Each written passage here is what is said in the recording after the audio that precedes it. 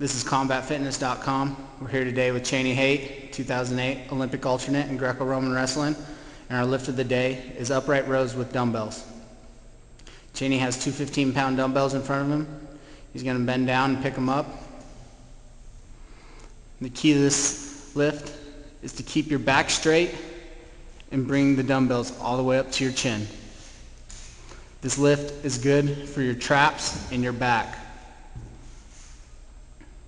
It's important to keep good form, not swing your hips, or not bend over when you're doing this lift. If you have any of these problems, move down to a lighter weight.